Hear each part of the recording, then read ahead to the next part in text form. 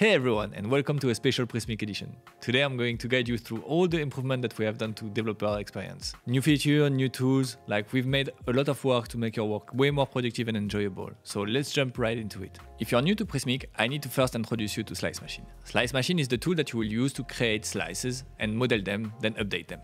Slices are website components that you can reuse from one project to another and that your marketing team would use to compose pages. When you build a slice in Prismic, what you'll do is that you will first model it, then preview the changes that you have and preview your code, and then push it to the website builder. Let me guide you now through the process of creating a hero slice like this one. With Slice Machine, you start by structuring your slice. So here I'm going to create first a slice by clicking on Create Slice, create the hero, and then model it, meaning adding the different fields that you need for your marketing team to update the content. If I look at that hero slice, I need a title, so I'm going to add a title. I need a description, so I'm going to add some rich text to do the description. I need a few buttons, and so for that I'm going to add the links. And I need an image. Once this is done, I now need to update my code to make it dynamic and using the content coming from Prismic. Let's jump into the code. First, you can see that Slice Machine already created a boilerplate slice for me. It's encouraging me to use the MCP, we'll see that later. But I can now start updating the code. For that, I'm going to use the snippet that Slice Machine proposed to me. Because Slice Machine already knows the technology that I'm using, being Next, Next, or Svelkit, I can then just copy and paste. And then I get now a code that is ready and that is getting dynamic content from Prismic. How can I see that? You can click on the Simulate button just here, which will open that hero slice and allow me to preview it and also start to play with the content. My hero slice is now ready and I can push it to my marketing team in the page builder so that they can start using that hero slice when creating pages. That's how Slice Machine works in a sense. You create slice, you ship it to the page builder, the marketing team then can start using it and compose pages with those slice. That's simple. Already on that process, you've seen new things because we've been heavily focusing on improving the content modeling, meaning having fields that are actually simple to create rich content. So as you might have seen, we've used the link field, which was a field for which we have passed a lot of improvement. Because very often, like in the slides that we've built, we need different type of buttons or different types of links. You need a primary CTA, a secondary CTA, you need to make them repeatable. All that in Prismic before was very complex, and now it's as simple as clicking that button that is saying repeatable here, so that you can have multiple buttons, allowing to have a link text, a link label, and allowing to have what we call labels, which you will be able to use to specify if it's a primary type of link, a secondary one, and that's what you will leverage in your code to display, depending on your design system, if it's a primary button or a secondary button. Link is only one field at which we have past improvement. We've done that for images, and we created a new field, a very important one, that is the table field. Let's look at it right now. Tables were not a first-class citizen in Prismic before and is now supported natively in the tool. And what does it mean natively supported? It means that you can now create a slice. Let's do it now, a table slice, for which you would add a field table.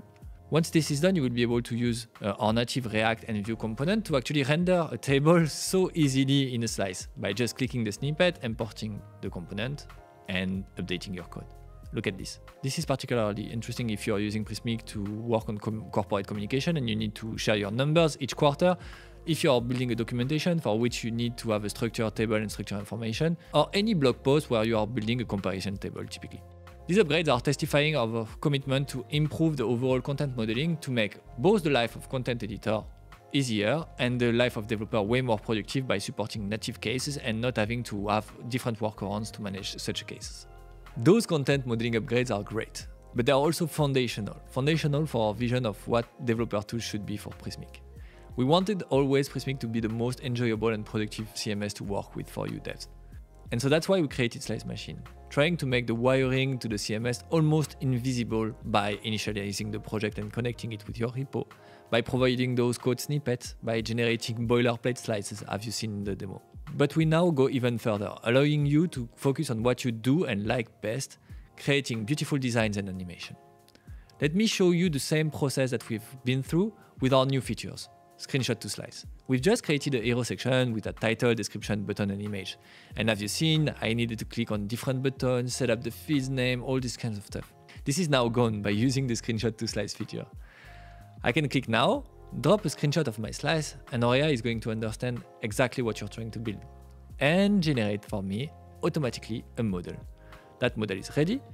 And I can now start coding the slice. I can use a snippet, as we've seen before, but I can even go faster by using a Prismic MCP and use my favorite editor, in my case Cursor, to ask it, okay, now code the slice, please. What the MCP is providing to our AI agent and our AI editor is context to understand how to code that slice appropriately. It also analyzes your coding preference so that the slice actually fit your guidelines, fit the technology that you use, and integrates perfectly in your existing code.